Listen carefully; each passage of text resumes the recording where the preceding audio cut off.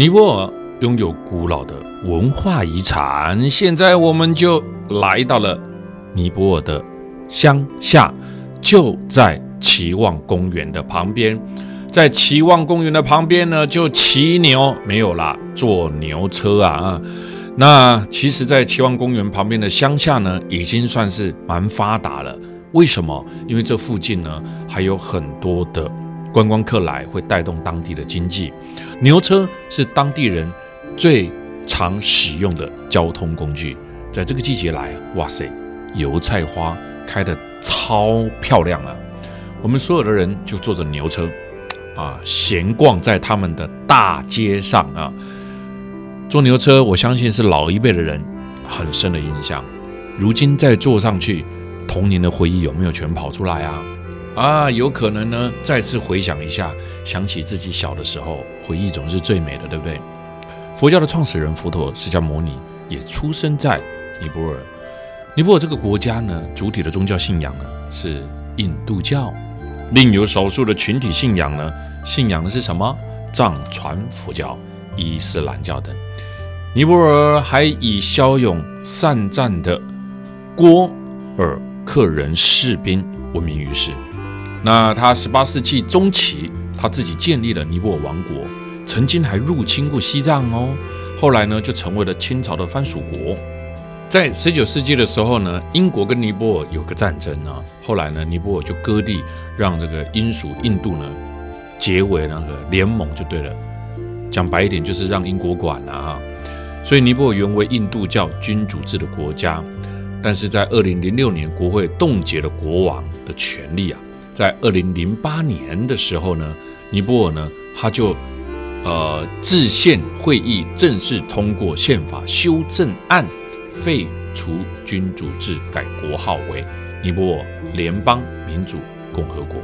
我们现在在尼泊尔的乡下，如今在尼泊尔的某些村庄呢，也还存着一妻多夫制哦那这里呢，交通呢比较落后一点点，环境呢也比较封闭。当地的居民呢，在这个季节会割这个茅草带回家使用。茅草可以使用的地方非常的多，最大的用途就来盖茅草屋嘛。而这部分天然的山区呢，依然存在着一妻多夫制啊。这种制度呢，是母系社会典型的特征之一哦。羡慕吗？哎呦，在这种地方啊，不是富裕的象征啊。随着现代社会的发展呢，尼泊尔他们的社会结构呢，也发生了显著的变化。男人一般负责保家卫国，出去打猎和生产劳动；那女性呢，则管理家庭和负责老人跟小孩子的日常起居。所以在农村当中，你可以看得到很多的妇女都在家里面这些工作就对了啊，可以说是非常的辛苦啊。但是这个地方呢，跟某些偏远的山区呢和农村呢，却有着独特的一妻多夫制。听清楚哦，是一妻多夫，不是一夫多妻哦，完全是不一样的哦。一个女人可以拥有好几个男人哦，你可以接受吗？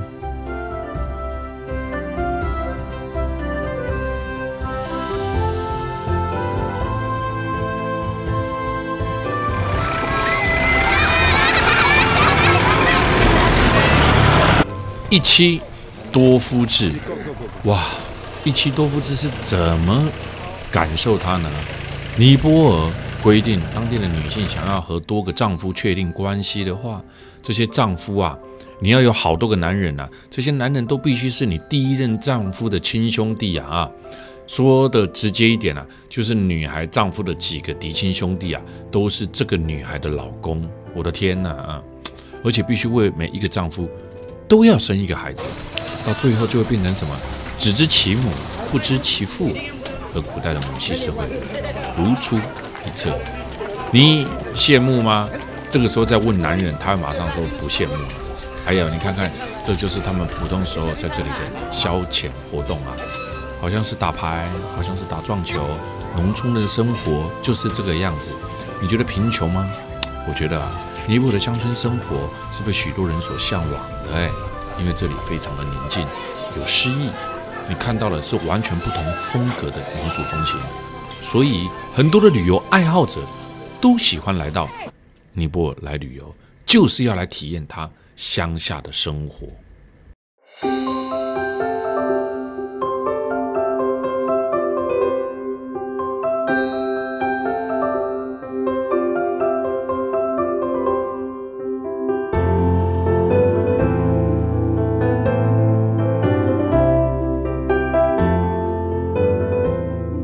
香草的，但是呢，有钱的人用这个，对吗？没有钱的人用草。对，然后呢，还是有泥的，对吗？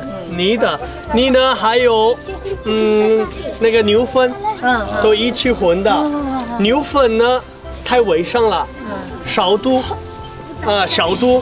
然后呢，我们看门，这个家呢就有2个门，对吗？还是有门，对吗？窗户呢？班长跟我配雕。这是他们的窗户。这是窗户呢，有人过来敲门，他们不会直接开门。哦，就从这里看，从这里看好人还坏人。对。然后呢，这里有冰箱，对吗？看到冰箱啊。但是呢，没有暖气，没有冷气。太冷的时候呢，会保暖的，有2个好处，对吗？出来进去呢，就1个门就够了，对吗？也有一点亮啊，要不然会太那个暗的。他们的这个身上都有纹身。这个他们的那个女的呢都有纹身。纹身呢不是纹身呢不算，如果没有的话不算 pure 啊，不算 pure。下一个辈子呢不能成人，会成动物的。所以呢，所有的女孩子、女士们呢都有纹身，这是塔鲁民族的文化，什么都在里面，对吗？啊，那个。咱台湾这个不下去，你干嘛讲话呀？不差你不能输。我，你来不？那个老师，来一顿，我们亏本找到那个了。物资的缺乏，善良的个性，他们乐观的排着队，领着糖，这种感觉，你能想象吗？现在这旁边也看到很多的小朋友。就很开心的在这边活动着，打牌啊，像是撞球一样的游戏啊，弹来弹去，还可以看得到很多的茅草在旁边，因为他们准备拿来盖茅草屋。希望这样子的景色能够带给大家不一样的世界观，看看全世界还有很多的地方跟你生活的环境是不同的。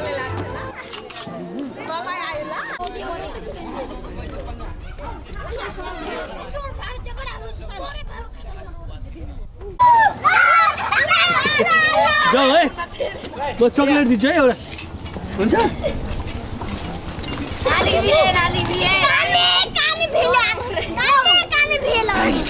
Ruko?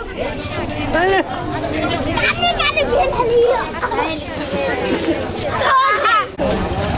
Giờ giảm hàm bị sao ra nữa? Dai. Dai tu ra.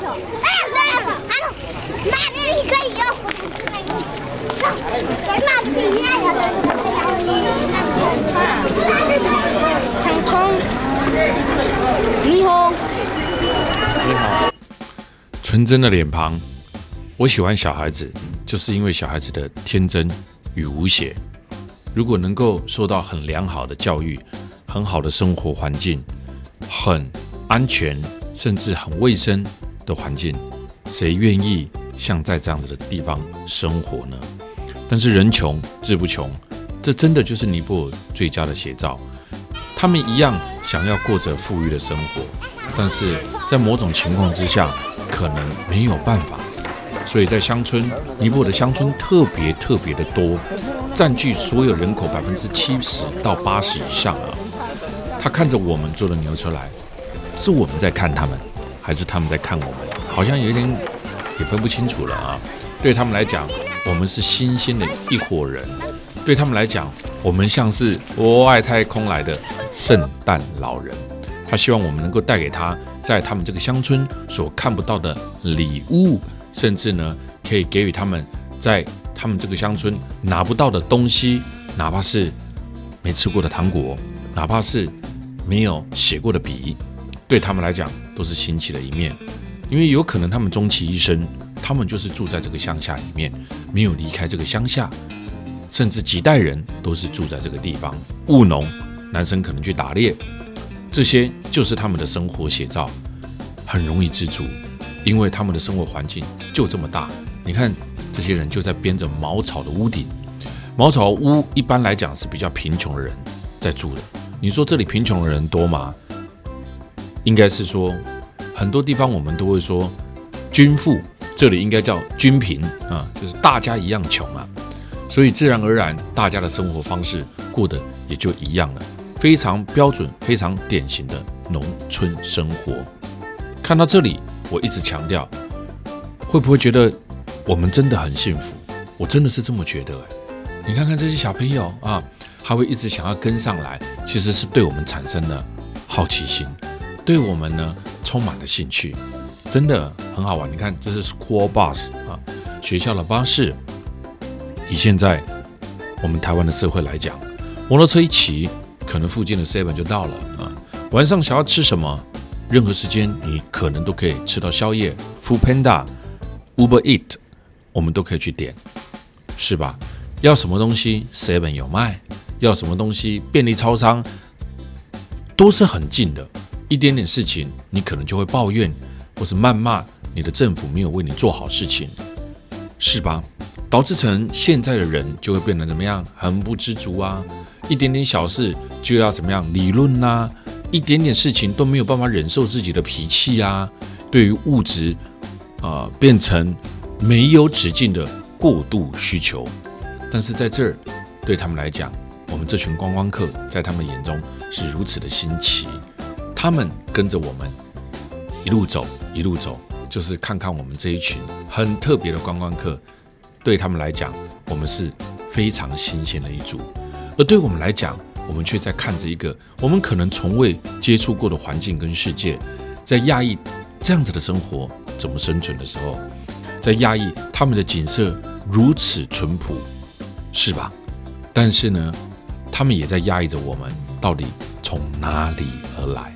就这样，两种不同国家的人，不同文化的人，我们在这边碰撞在一起。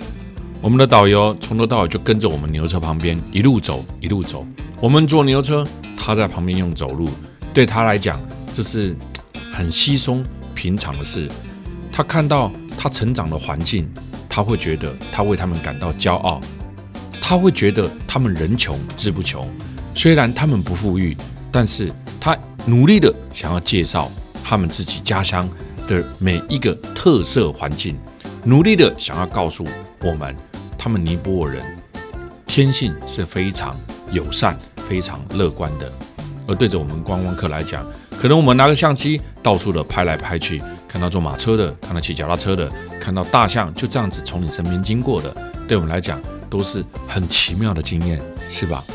尊重每一个文化，对吧？你看看小朋友就坐在外面写功课，这在40-50年前有没有很多的人，你家的餐桌就是你的书桌，是吧？在这边他们的人们也不是拿着手机一直不断的在滑，在上社群网站，他们过的生活其实就是大家出来外面聊聊天，日出而作，日落而息。我很开心我能够做台湾人游世界，把全世界各地的美景分享给所有的人知道，而且也可以把各国的文化传递给所有人知道。做的这个节目让我更觉得知足，纵使遇到了像新冠肺炎这样子，我还是很努力的在推广全世界各地的人文风情，推广着和平这2个字。我希望所有的人都能够跟我一样爱好旅游，也能够在大环境不景气的情况之下，甚至面临到 COVID-19 的时候，我们都还是能够很坚强勇敢的 fighting 去面对这样子的病毒。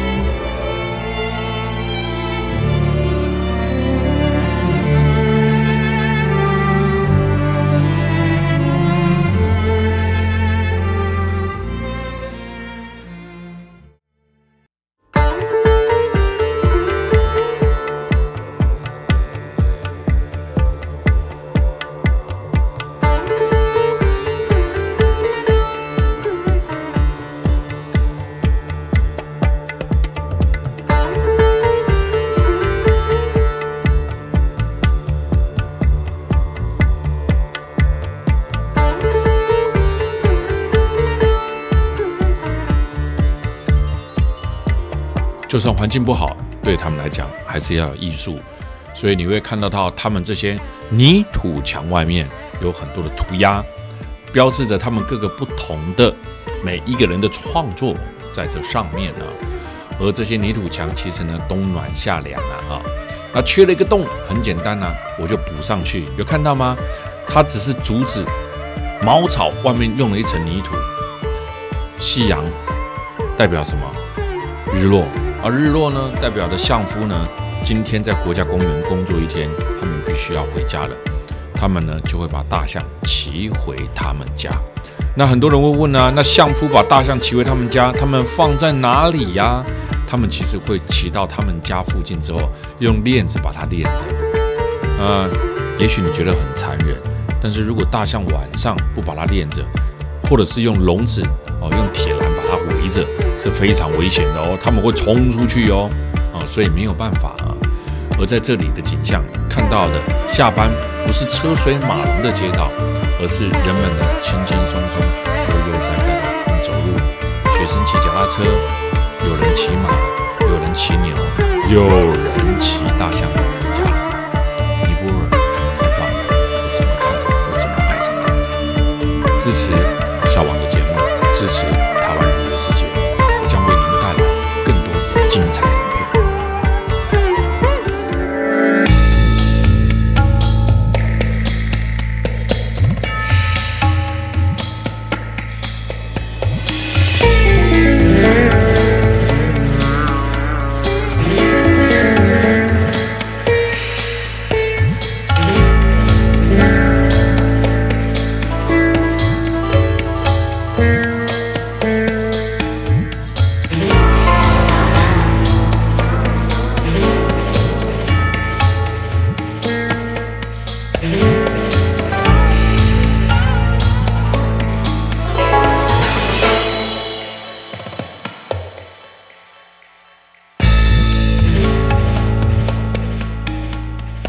欢迎所有的人来到期望国家公园。